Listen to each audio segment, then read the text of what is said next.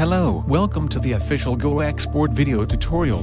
In this video, you will learn the following: how to download, and how to set up and how to utilize GoExport for your own videos. But first, what is GoExport? GoExport is a tool that lets you export your videos from Wrapper offline and Flash themes. It is a simple command line utility and you can quite literally enter a video ID, and you have a video recording without OBS or Bandicam, with the loading screens cut out. You can then just upload it straight to YouTube. So, that being said, let's begin on how to actually get GoExport. Okay, so first, visit this website. If you are on Flash themes, you can just click the bubble. However, if you're on YouTube, you can either type the link or look in the description. And the link should take you to this website.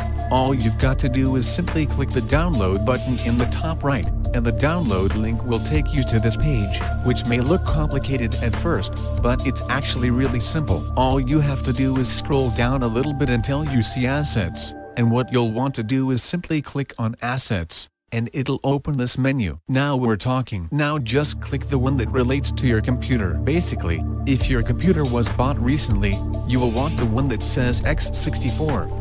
I'm on Windows 11, 64-bit, and I will now download the one for Windows, x64. Now, just wait for the download. While you wait, let's talk about the requirements. GoExport requires the following for it to work: Adobe Flash Player, preferably Clean Flash, and Microsoft Visual C++ redistributable, x64 for 64-bit computers, and x86 for 32-bit computers, which those can be found on the download page your browser is currently on. Simply download the two requirements, install them, and you should be good to go. Alright, now that GoExport is done downloading, you are now ready to get started learning about how to use it. Alright, so first you want to extract the file. Right-click on the file, and click Extract All, then select the path to extract it to. Next, in the extracted folder, double-click on GoExport to launch it.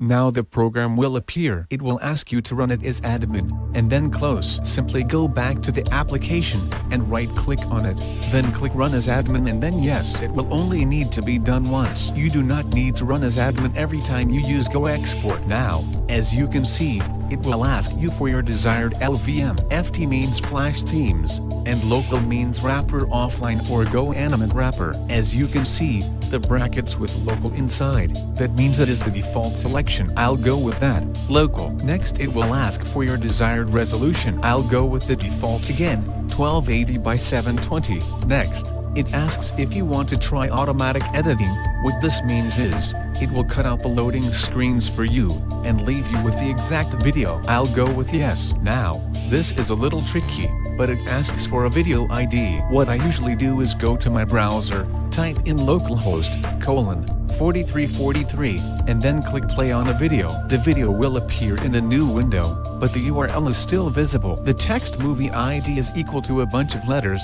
that is your video ID. So, give that a copy, and paste it into the command line. Now, before you click enter, close or mute all applications that are making sound, and then click enter. It will open a browser with GoExport on screen. Then, it starts playing. Once the video is done recording, you'll be asked a couple additional questions, which are self-explanatory. You may simply answer no to them, and the video will finish up. Once the video is finished up, and the terminal has closed, you may now visit your videos folder on Windows, and that is where your video is located. Watch your video back to ensure everything is correct, and if all is perfect, you may now upload it straight to YouTube. I hope this video has helped you out. If you need any more help, please consider joining our Discord community, which can be found here. Likewise, you can also find the link to that in the description on our website, and you can click on the bubble on Flash themes as well. Well, anyways, thank you for watching.